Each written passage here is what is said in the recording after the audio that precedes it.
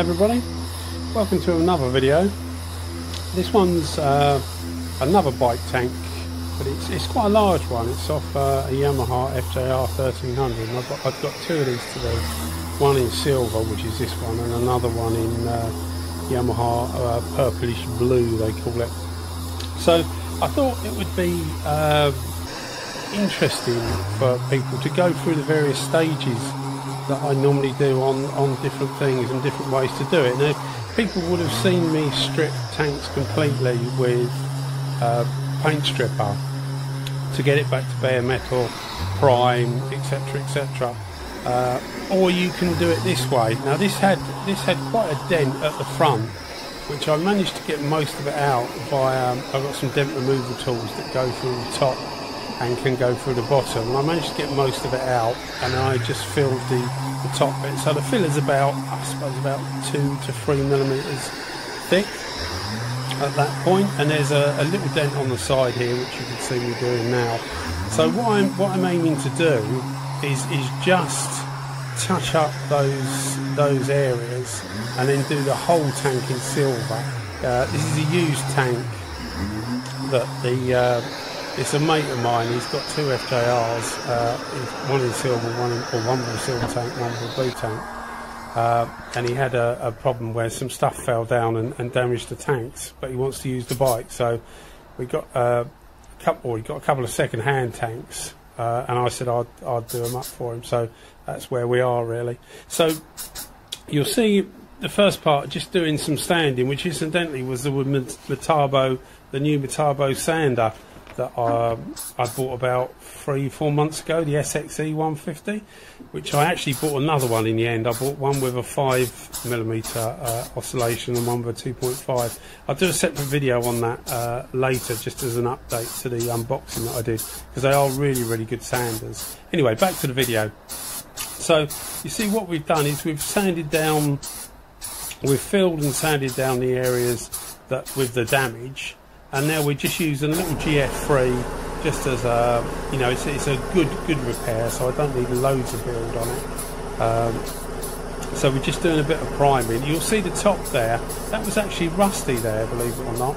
This tank was in really, the way Yamaha do it, you can tell it's a nicer bike, if that makes sense. Nice is probably the wrong word, but a bit more money has been spent on it, because they actually lacquered the underneath of the tank and everything. They've sort of done it well.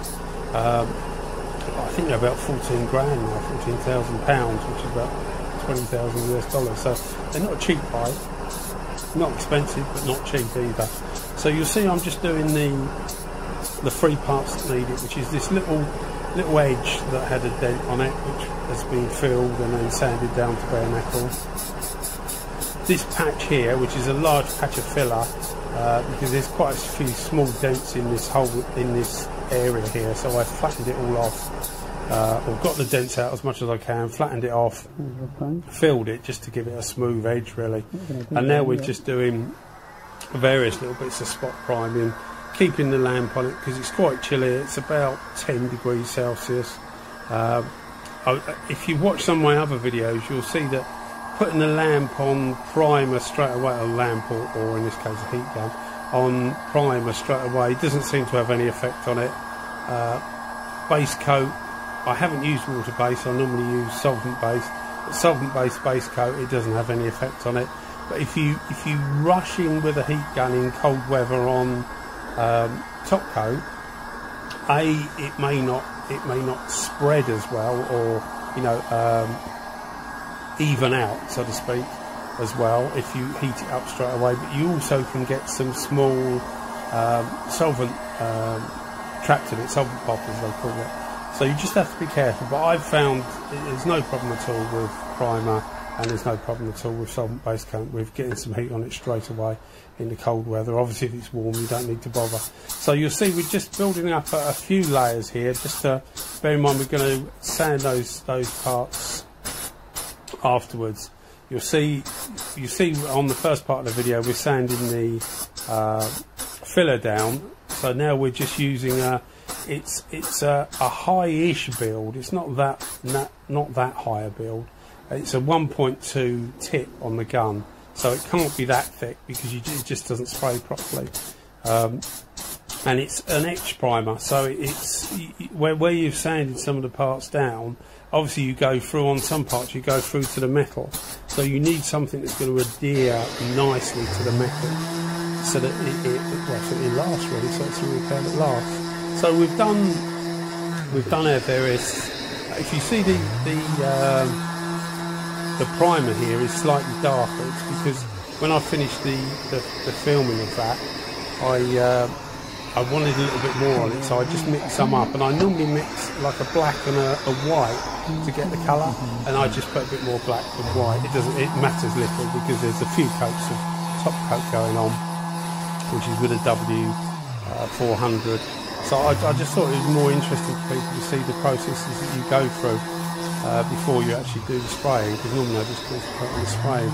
So this part here, we're just getting down so that it's flat between the original painted tank, the lacquer of the tank, and the primer that we've put on it. So we're just making sure that it's a nice feathered edge so that you can't see any lines when you paint, because if it's slightly proud, and you won't see it, you'll see I'm always feeling with my hand, because it's the only way you get to know really is by feeling the imperfection with your hand. It's no good using your eyes because they're just not good enough to detect it.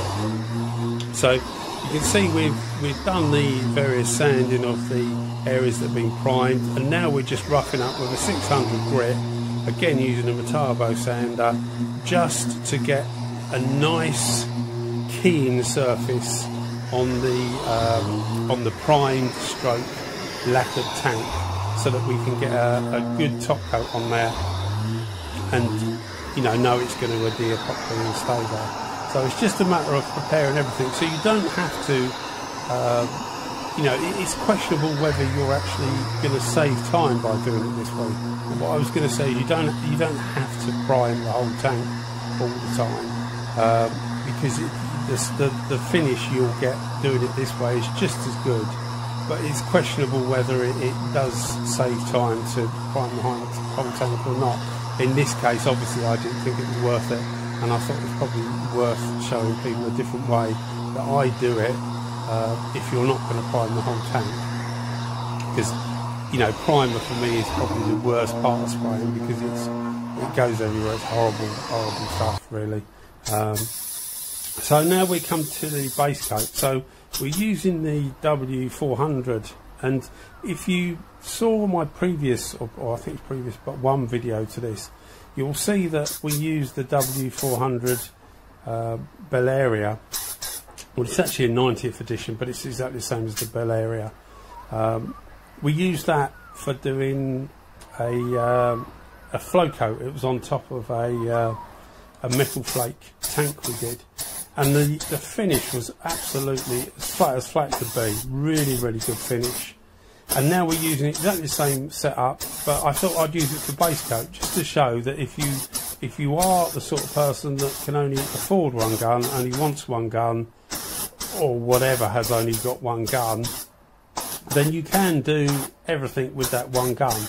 I was going to say a true professional, but a professional would normally have one gun for their base coat and one gun for their clear coat, or normally a few guns for each, because one gun might be better at metallic, one gun might not be.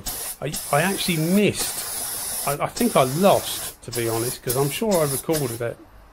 This is about 6 to 8 weeks after I actually did the tank that I'm narrating it, and you'll notice that the tank's already had one coat of silver on it, and I'm not sure where that recording went. As I say, I'm sure I recorded it, but I can't seem to find it anywhere, because I normally turn the camera off each time between coats, so that it's not just keep on recording, because it goes through loads of batteries, especially when it's cold. So I'm not sure where the first one went, but I thought there was enough here to so that you can see that what I'm doing really, and get an idea for how I'm doing this. And different people do different things. You'll notice on this one, this silver, this is a Yamaha tank, as I said before, and the silver is what I use. I've got two types of silvers. I have a Mercedes silver, Mercedes car silver, which is a 744, and I also have a Honda NH642M, which is a much darker silver. And I find by mixing the two, I can get more or less any silver I need. So I start off with the dark silver and then add the Mercedes light silver until I get a spray out card that's near enough the same as the original, or the same as the original, and then just put a little bit of panel wipe or something that's shiny over the top of the spray out card, just to see what it looks like with lacquer if you're comparing it against the lacquered part that you want to match. And I find those two silvers, the Mercedes and the Honda, give me virtually anywhere I want. Now this one here is nearly all Mercedes silver, so it's quite a light silver, but it was a match for the rest of the bike, or the silvers on the rest of the bike, which is what my friend wanted. So that's what we've done. Apologies for the camera angle, because I actually took it off the hanging wire, and I should have moved the camera down slightly, but I forgot. Sometimes you sort of, obviously you want to do the paintwork as best you can, and the camera is just another thing to think of, and you don't always think about it. But I think most of it's come out good enough for you to see what I'm doing. So I've gone ahead with the video and put it up, because I think it's it'd be worth it to some people to see. Now there's a few way of doing silvers. I've just done another tank in a Honda silver, a much darker silver, which I did it the other way. And so there's two ways of doing it. I find there's two ways of doing it anyway. Now there's going to be people that say, oh no, you should have done it this way, you should have done it that way. And as I say, there are different ways of doing it. But what you can get with silvers, which you can get with some pearls, etc., is that you'll get dark patches where you've gone maybe slightly too heavy or slightly too close with the spray gun. It looks mottled, what they call a mottled effect. So it doesn't look consistent all the way. So I find there's two ways of doing that. You can spray the tank as you would, so that it's what you think is about right, and then you do a drop coat to bring the silvers up, so that the little metallic particles in the silvers stand up slightly to catch the light, so it catches the light better and looks more metallic, I suppose you would call it. So you normally drop your pressure and or move the gun back slightly and put your silvers on. So you do a whole coat of the whole tank, just a drop coat, to even it up and make the silvers stand up. Or you can do it the way I'm doing this one. So what I did with the other tank that I was mentioning just now, the Honda tank, I did it the way you would do it for a drop coat. But this one, what I'm doing, and you'll see the last coat coming up in a second, I'm just making it very wet. And if you make it very wet, you also get a good even silver effect, which I think you'll see looking at the video. I've got some pictures at the end to show you what it looks like when it's finished, and you can see it comes out really well. And I actually did the top coat to this, which I'll upload in a separate video, because I think it's worth putting it in a separate video. I did it with the W400 Iwata, which is the first video I've done with it. So if you're interested in that, that'll probably be the next video that goes up after this. But you'll see when you're putting it on, you start to get a slightly mottled effect sometimes. I wanted a few coats on this, simply because there's been, as you saw, there's a few repairs to it. So I normally find, if 2 coats is sufficient, then that's great. But normally 3 coats, with the last one being quite thick, normally sorts it out. Obviously you don't want to be too heavy on it, because it will run. And what I've been doing, you see the heat lamp there, the heat lamp's been going on it. You finish the coat, leave it for 2 or 3 minutes, then put the heat lamp on it, and it should dry it from the inside out, and it speeds up the process and stops it getting too runny, especially if you're putting it on thick. Like you see, in the video, you'll see that it's going on quite thick. So I hope you like the video.